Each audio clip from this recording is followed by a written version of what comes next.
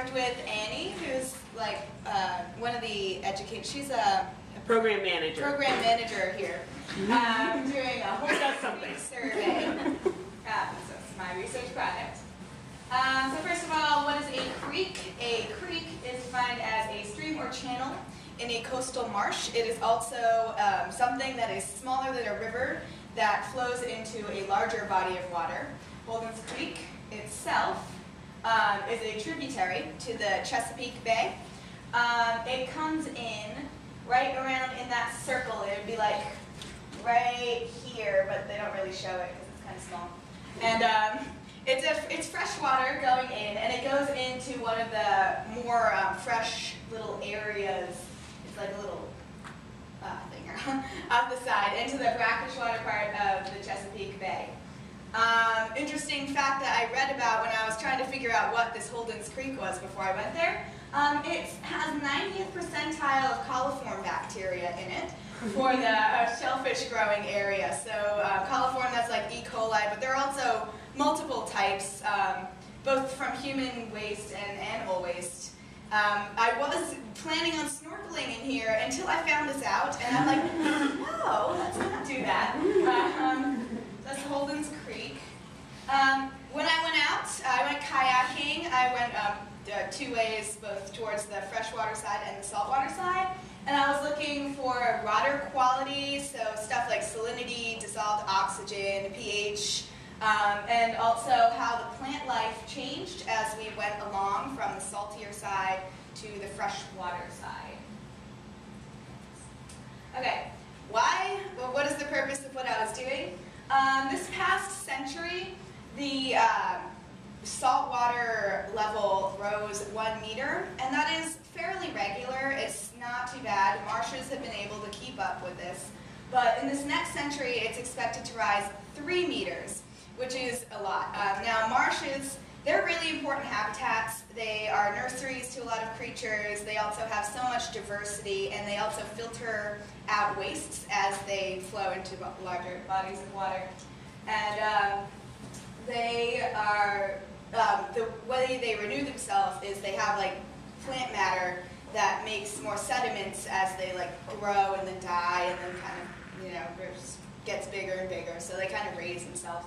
But this 3 meter expected rise is going to be too much for them. So they're either going to have, the plants are going to have to migrate up, or they're just going to be obliterated. And with a lot of development, it's kind of hard that for the plants to grow anywhere else. And I wanted to look at the salt, how far it goes up this tributary, and also what the plants are changing. So we need to like document what it's like, because it's going to change soon because of the salt getting higher. Let it rise. Okay.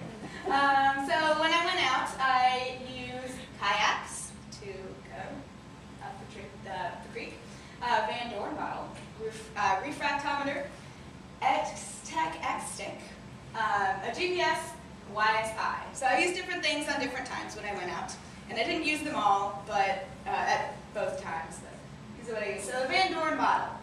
This is used to collect water at different depths so that you're not just always skimming the surface. It's kind of important to do that because not everything lives just at the surface of the water. So you want to test what's different at the different levels. So at deeper levels, usually there's a higher salinity, lower dissolved oxygen, increased density, and a lower temperature. How it works is, wait, do we have any markers that work? There may be some on the board on the left. Yes. Yeah, definitely. Okay, so there's this like tube part, and there are these 2 cups on either end. So they end up going in like this. And you pull them up and hook them to the top here. And then you lower it down. And once it gets to the right depth, this is like marked along for different meters of depth, then you release this weight that comes down and falls here and makes the cups go back in, and that traps water inside. When you pull it up, you can test it for the different things that you would test the surface water for. And it would be like pure, down to pure water. We also use a refractometer, which is used to measure salinity, which is the amount of dissolved salts in the water. And the unit is this little percent weird thing. It's parts per thousand is what we used. And it also measures water density, and it correlates, so the higher the density is the higher salinity. So you use it as you put, usually it's like 2 drops of water on this blue part right here. And then you look it up, and you hold it up to the light, and you look in, and you'll see something that looks like that circle. And you read the line where the blue and the white is. On either side, one of them has the salinity, one of them has the water density. So you would take that number. So what I found about the salinity along Holden's Creek, it ranges from freshwater to brackish water. And these numbers are how many, the parts per thousand of the salinity that would be the ranges of brine water, saline water, which would be salt water, brackish water, which is kind of like in between salt and fresh, and then fresh water.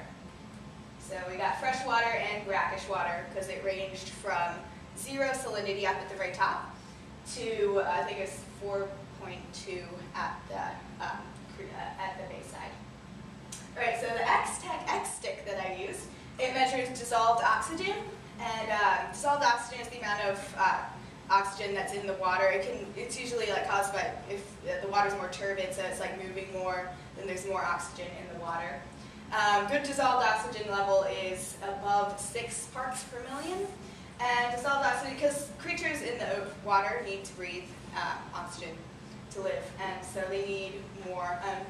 So 6 is good, and sometimes there's less, sometimes there's more. The more it is, the better diversity, generally.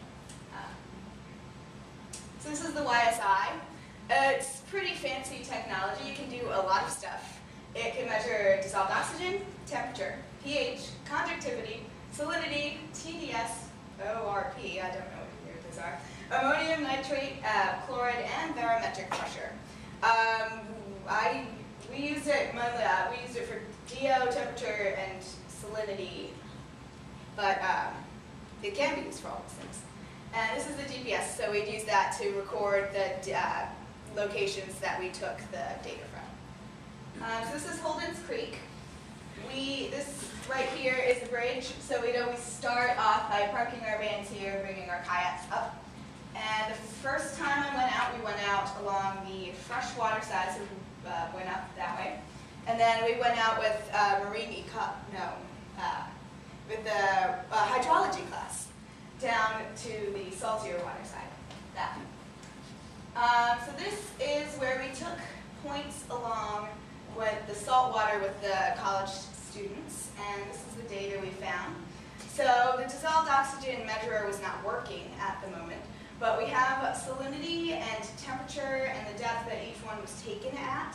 So as you go on, the salinity, it slowly gets more saltier until 4.2 was the saltiest it got at that 8 section up here. So this is how, and the pH doesn't really change that much as you go along. And when we went up the freshwater side, we found that the salinity went from 2.0 at the bridge to a 0 once we got to that curved section up there. And also the DO, which is dissolved oxygen, was 10.4 to 12.22, which is really, really good. So it's really good for diversity in that creek area. There we go. Okay, so I was also looking at the plants that were around. So this is the plants that are more at the saltier side. There were lots more grasses and rushes, which are a type of grass that has these little like brown seed pods that come out of it. And so this is what it looked like along that area.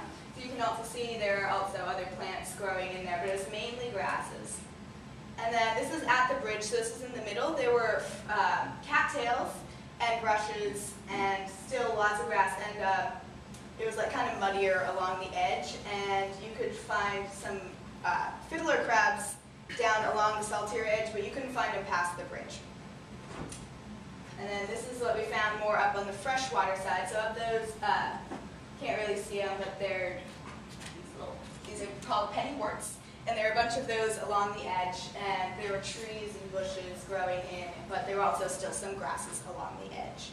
And that is the end. Thank you, everybody.